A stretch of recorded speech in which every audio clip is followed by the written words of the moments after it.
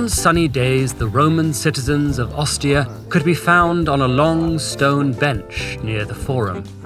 Friends and neighbors exchanged news and gossip while simultaneously attending to more urgent business. These public latrines could seat up to 20 Romans at a time, draining waste in water conduits below.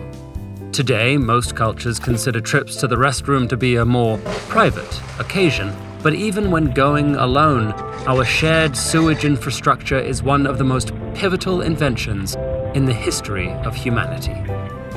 While many ancient religious texts contain instructions for keeping waste away from drinking water and campsites, waste management took a more familiar shape as early as 3000 BCE. Ancient Mesopotamian settlements often had clay structures made for squatting or sitting in the most private room of the house. These were connected to pipes which used running water to move waste into street canals and cesspits. Water infrastructure like this flourished in the Bronze Age, and in some parts of the Indus Valley, nearly every house had a toilet connected to a city-wide sewage system. Ancient Cretan palaces even offered a manual flushing option. Researchers can't say for certain what inspired these early sewage systems, but we do know that waste management is essential for public health. Untreated sewage is a breeding ground for dangerous microorganisms, including those that cause cholera, dysentery, and typhoid. It would be several millennia before scientists fully understood the relationship between sewage and sickness, but the noxious odors of sewage have recorded associations with disease as early as 100 BCE. And by 100 AD, more complex sanitation solutions were emerging. The Roman Empire had continuously flowing aqueducts dedicated to carrying waste outside city walls. Chinese dynasties of the same period also had private and public toilets, except their waste was immediately recycled.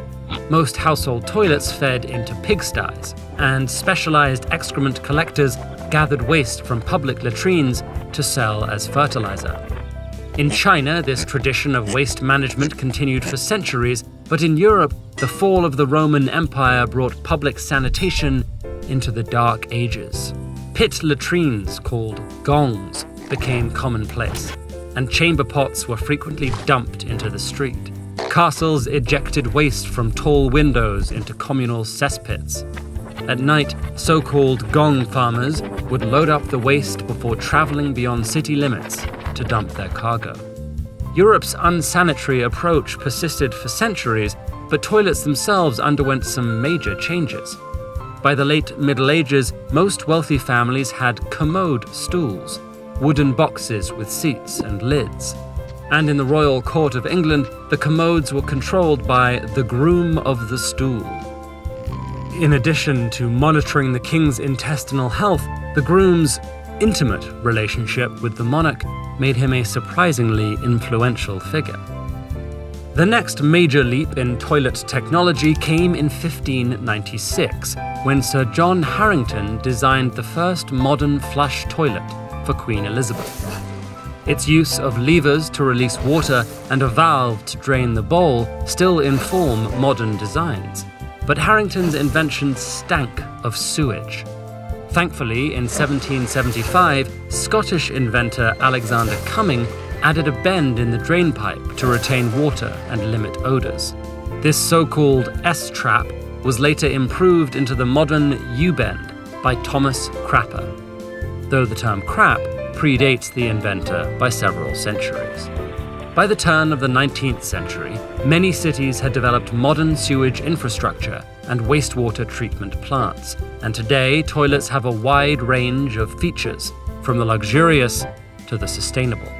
But roughly 2 billion people still don't have their own toilets at home, and another 2.2 billion don't have facilities that properly manage their waste, putting these communities at risk of numerous diseases. To solve this problem, we'll need to invent new sanitation technologies and address the behavioral, financial, and political issues that produce inequity throughout the sanitation pipeline. So, With all the humans and animals in the world defecating daily, why isn't the planet covered in an endless stream of feces? Check out this video on the humble dung beetle, who you can thank for their mighty cleanup skills.